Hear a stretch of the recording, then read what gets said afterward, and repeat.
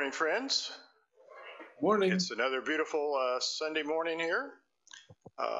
Want to give you a welcome, and also to any visitors that we have with us this morning, a special welcome.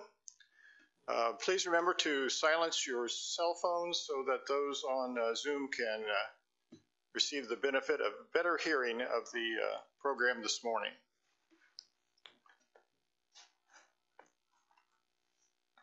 Last December, Nita and I tuned into the Irish holiday program put on by the PBS station in Boston. We are lovers of all things Irish, especially music, and they closed the program this evening, the MC, with a blessing from John O'Donoghue, who's a famous Irish author, and just happened that we have that book at home as well. Anam Cara, a book of Celtic wisdom. It actually reminded me, looking at that, hearing that blessing that night, it reminded me of Phil's Geezer series and also Mark's message to us last week. So I wanted to share with you a little bit of the text here. It's about the aging process, and then close with the blessing this morning. Old age can be a time of clearance. All perception requires clearance. If things are too close to you, you cannot see them. Frequently, that is why we value so little the people who are really close to us. We are unable to step back and behold them with the sense of wonder, critique, and appreciation they deserve. Nor do we behold ourselves either, because we are too close to the rush of our lives. In old age, as your life calms, you will be able to make many clearances in order to see who you are, what life has done to you, and what you have made of your life. And here's the blessing that he gave that evening. A blessing for old age. May the light of your soul mind you. May all your worry and anxiousness about becoming old be transfigured. May you be given a wisdom with the eye of your soul to see this beautiful time of harvesting. May you have the commitment to harvest your life, to heal what has hurt you, to allow it to come closer to you and become one with you. May you have great dignity. May you have a sense of how free you are. And above all, may you be given the wonderful gift of meeting the eternal light and beauty that is within you. May you be blessed, and may you find a wonderful love in yourself, for yourself. Let's take a few minutes to center down. Our first hymn this morning is Joyful, Joyful, We Adore Thee, in the Worship and Song Green Book, number 11. Please stand as you are able.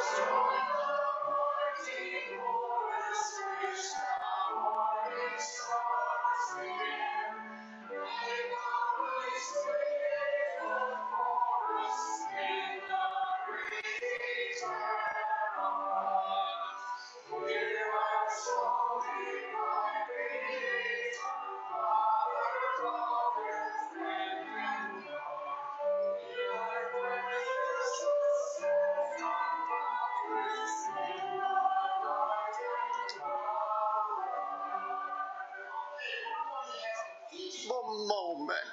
Whenever we sing this song, I always get to that last little line, and I leap off into the unknown and land with a splat. So, we all do. How is that properly done? Music people, tell us how that's done. Right. Come on up here, Cindy.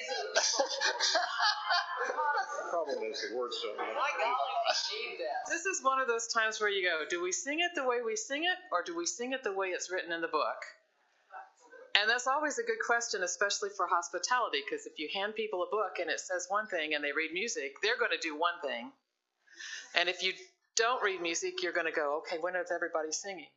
So here's where you guys get to decide. I didn't ask Lee beforehand. I should have. I should have asked Joanne. I should have asked Phil. When do you want to sing? And how do we tell people? There you go. That's why I didn't. So if you look at that last line, on the first page of the book of the hymn, it actually has the first note of the last sentence or whatever right there. So what you have is, if you're in the first verse, you've sung, melt the clouds of sin and sadness, drive the dark of doubt away, giver of more. So if you're a Beethoven fan, you know that Or a purist. Yes, or you're following what's printed there. That's how you do it. Right. Right. Purist. Or if your community sort of agrees on, no, we like to wait a beat because we need a breath. Mm-hmm. Or we need to remember to take the breath. Then it would be, you'd be, drive the dark of doubt away, giver. Yeah. So, yes. Right, yeah. So it also depends on which hymnal. So which hymnal? And we gave you the green one today, right? Right, because the words are better. So Because the words. whenever we sing this song from now on, we can say customary way or correct way. Oh, okay, here comes the music major. The music major. The question is, do we want to be square or do we want to swing? Syncopated in the green book. How jazzy are friends? We need to be jazzy. Yeah, so you want to try it with the jazzy anticipated beat? Right. Let's. Shall we do it where you get your breath? So we're going to do it where we get... Let's do it where we get that breath. Let's try it. We should start back a bit. You start Well, yeah. in the first verse. Yeah. We'll do one verse. Okay. We are. Straight. Okay. Teachable moment. We are going to do the first verse, and it's going to be drive the doubt of dark away. Okay? I know you purists out there. I'm sorry. No, this is the. And if you're really bored, get out both books. Right, yeah. Okay, we're gonna do this the way that we normally sing it, not the way it's written. First verse. First verse. Sing with gusto. Right.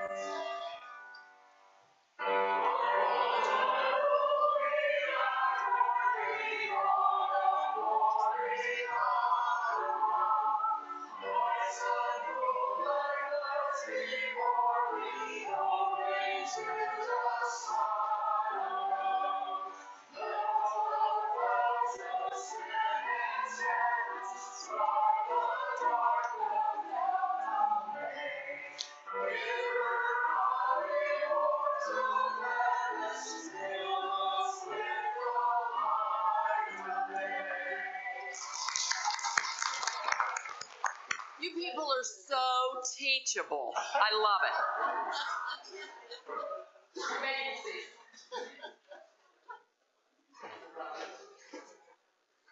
Yeah. I do too. I've spent many years in church in my lifetime, but I think that was my first musical lesson in the middle of the service. So thank you very much, Phil.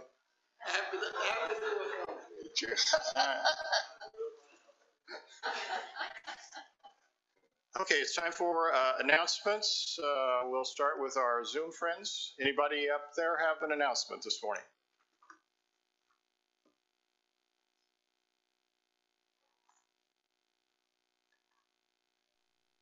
Hello? Say who it is. This is Bill Smith. I just wanted to make an announcement that on April 21st at 7 p.m., Winborn will be at Fairfield Friends. Try and put it on your calendars. Thank you. Anyone else on Zoom?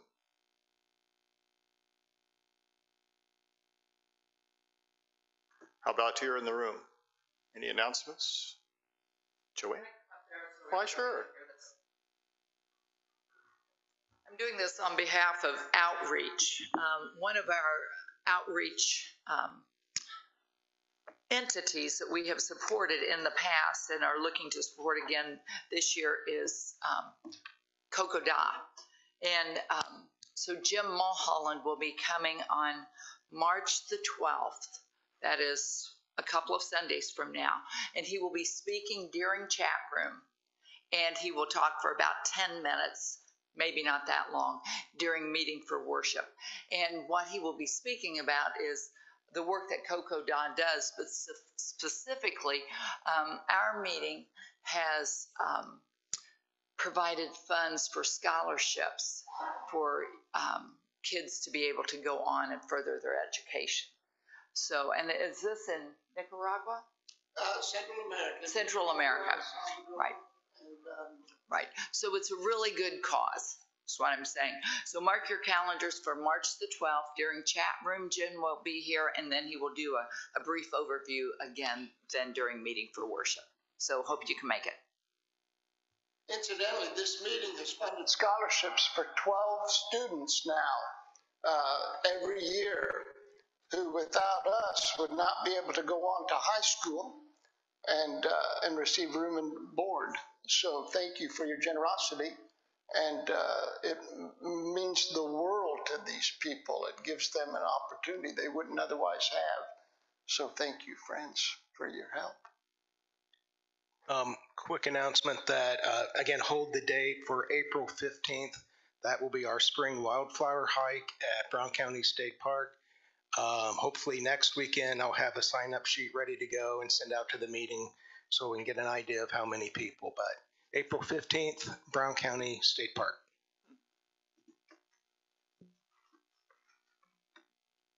That was Jeff Gabbert. Please be sure and say your name when you use the mic. Anyone else with an announcement?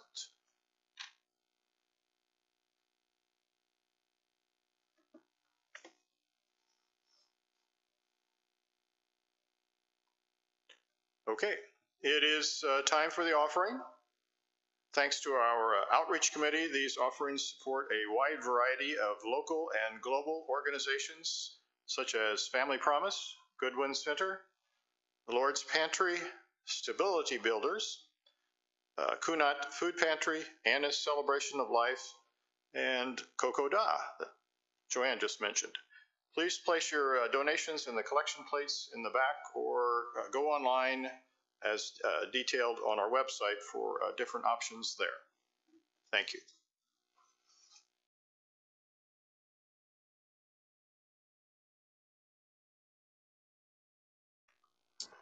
Well, I was talking with a young person this week who wants to be a doctor. I said, what are your plans? He said, I want to be a doctor. And I thought, that is such a noble profession.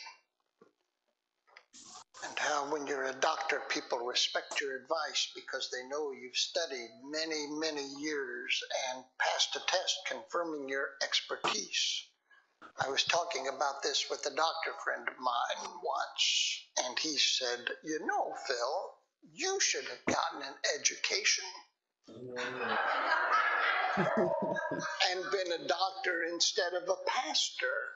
I said, well, I do have an education. I went to college and graduate school, then went on 2 extra years to study Quakerism and writing. I had to do a 2-year internship, and before my degree was conferred, I had to write a thesis and then pass an oral exam with my professors. He said, that's not the same. Anybody can pass a theology test. He said this to me. Now, you know that I'm a pacifist, but I swear to Jesus, I wanted to sword the man. According to a recent poll, 20% of Americans now self-identify themselves as Christian nationalists. And here's what that means. They believe God has chosen America to be a Christian nation, and that the government should take active steps to keep it that way, including banning books, excluding immigrants of non-Christian faiths, limiting voting. This is actually a thing now, limiting voting to Christians and even, in some instances, white males. Passing no law unless it is biblical, and allowing Christians to possess more rights than non-Christians. This is all to say that not everyone can pass a theology test, or for that matter, a history test. Given our society's theological illiteracy, it's important to know the basic dimensions of our Christian faith. So I'm starting a new series today, and I'm calling it Christianity 101. I had a snarky subtitle, but I took that out. And I thought, well, if you're going to have Christianity 101, then where do you need to start? And I thought probably a good thing to start with is God. And when we begin to talk about God, one of the first things we have to do is admit right out of the gate that we are at a disadvantage when we talk about God, because as John the Gospel writer said, no one has ever seen God. No one has ever seen God. This means that the proper frame of mind when discussing God is humility, because, say it with me, no one has ever seen God. You've heard the story of the little girl. She was sitting there at the kitchen table drawing a picture. Her mother came in the room and said, honey, what are you doing? She said, I'm drawing a picture of God. Her mom said, no one knows what God looks like. The little girl looked at her and said, well, they will when I'm finished with my picture. If I had drawn a picture of God when I was a kid, it would have been an old man based on 2 things I had been taught about God. That God was male, he, Father, God was male, and that God lived forever. Lived forever. God would have looked just like my neighbor, Mr. Vaughn, a man who, by all appearances, had been around forever. It helped that Mr. Vaughn was nice and gave me candy when I went to his door. But then Mr. Vaughn died, and when he didn't come back to life 3 days later, I realized he wasn't God, despite meeting most of the criteria. As it turns out, Mr. Vaughn, while not God, was made in the image of God, as were all of us, which just blows my mind to think about. I don't even know what that means, and I'm not even sure how that works. What does that mean to be made in the image of God? We'll be thinking about that and talking about that in this series. I do know that being made in the image of God has caused some people to think they are God. Usually television preachers, certain billionaires, and several members of Congress. We ask ourselves what God is like because this is the big question in life. This is the big question in life. Maybe not the first question. The first question is probably, is there a God? Of course, we have no scientific proof there is, which is fine, because asking, is there a God? Does God exist? Is really not a question for science. It really isn't. What we have, though, you and I, are moments and experiences of transcendence, times when we feel deeply loved and known by a spirit beyond ourselves, an encounter unlike any other encounter we experience in our lives. These encounters, we know from talking with other people, transcend cultures and religions and are so significant, so real to us, so important to us, that we just can't casually dismiss them. We can't say, well, I had a little too much to drink. They're very real things to us that happen to us in moments of real sanity. Our shorthand word for that experience is God, which raises the second question then. Well, if there is a God, what is God like? What is God like? And our answer to that question influences our behavior deeply and always. If we believe God is an all-knowing, all-powerful ruler who must be obeyed, then you and I will be slaves, stripped of freedom, treated with contempt because we are lesser, groveling to a tyrant in the sky who demands our conformity or else. In my experience, a good many people who believe in God believe in that kind of God. I have never experienced that God. Indeed, if that is who God is, then I want it to go on the record right now as saying that I am an atheist.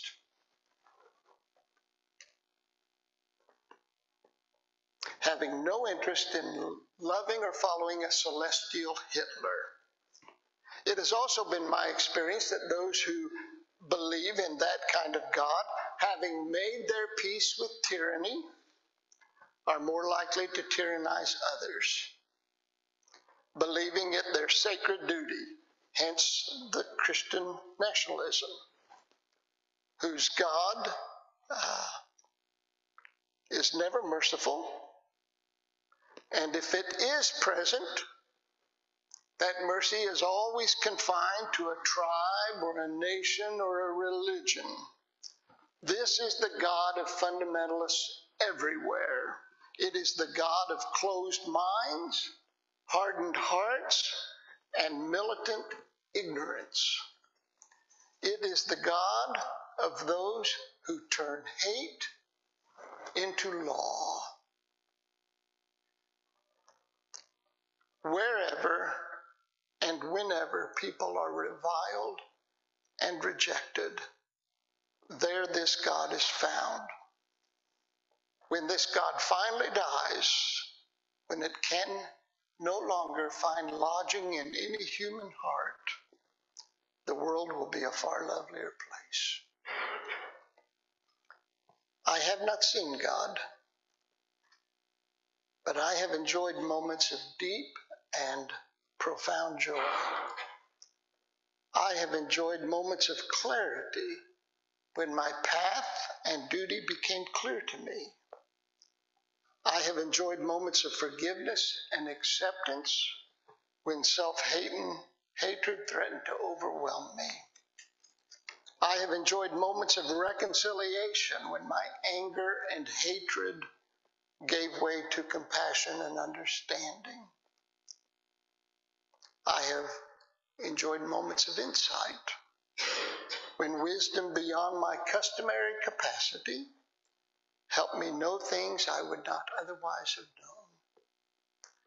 I have enjoyed moments of love when I have been entirely consumed, overwhelmed with affection for others.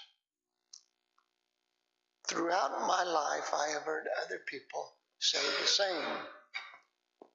So believe the experiences I've described are not unique to me, but are common to all people, transcending religion, culture, and race. I believe these experiences are rooted in a spirit within us all, which I call God.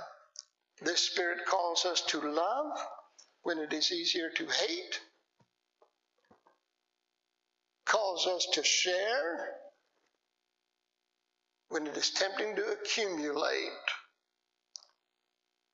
calls us to embrace when we would rather shake the fist, calls us to listen when we are tempted to rant and correct, calls us to create when we are inclined to destroy. To be made in the image of God is to aspire always to be the best person we can be, the finest self we can be.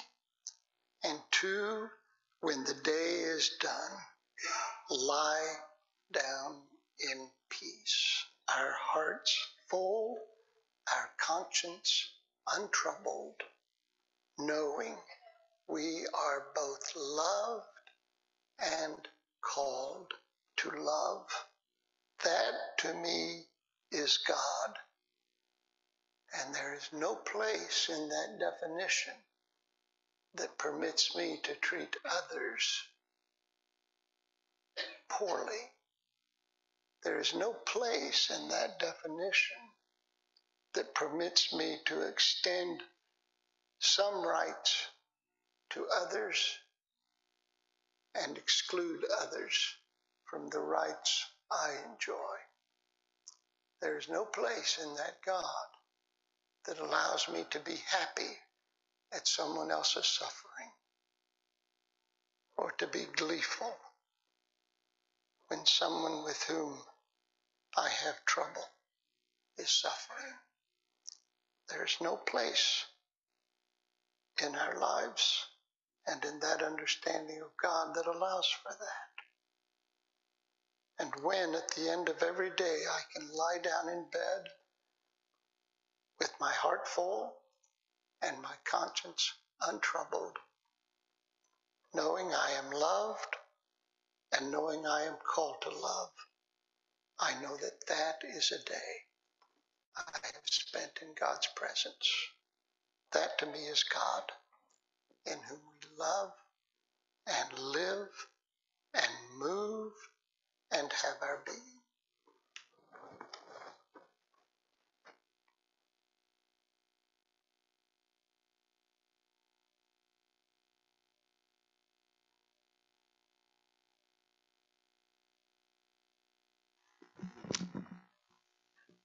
Just for a little background, I'm Paula, and Rex is going to get tired of hearing this. For most of my life, I've been trying to find some way of experiencing God and expressing that.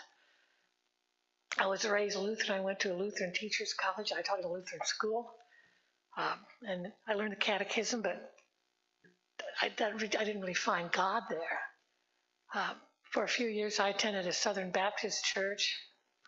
I loved a lot of the experiences there, but I didn't have that born-again experience everybody was talking about.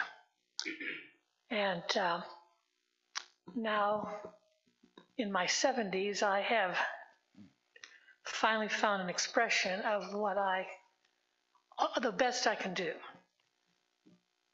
Open to open to transcendent goodness, reflecting it in my life.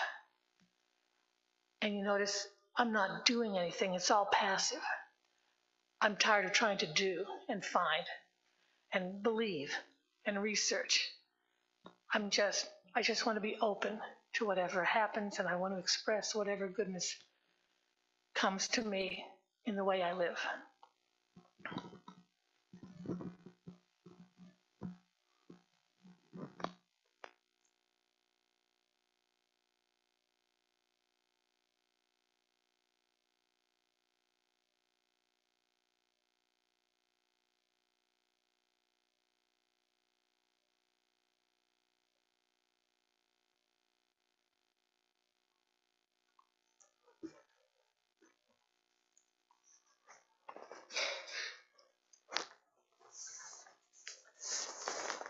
Friends, let us stand and sing our last song, hymn number 240 in the green hymnal, The Lone Wild Bird.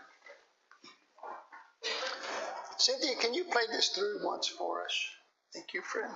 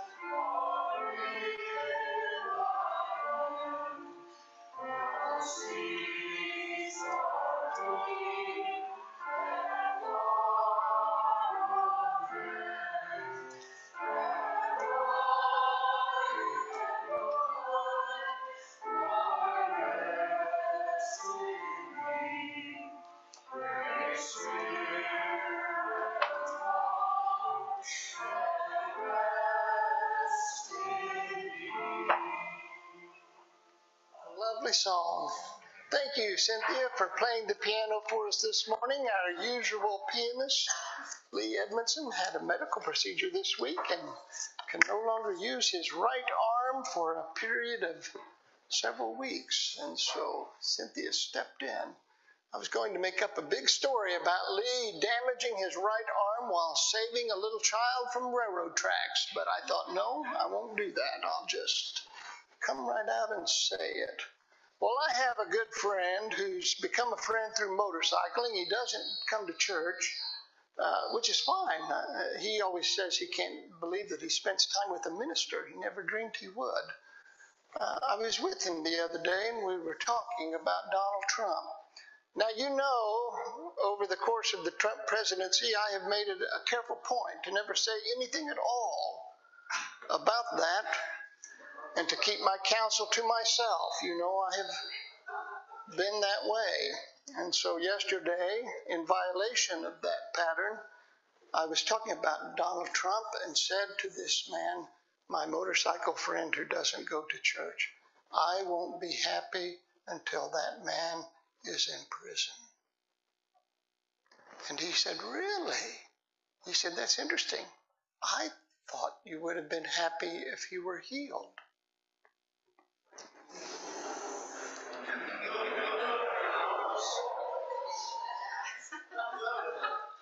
And you know what I told him? I said, look, buddy, I studied theology for 10 years. I know what I mean.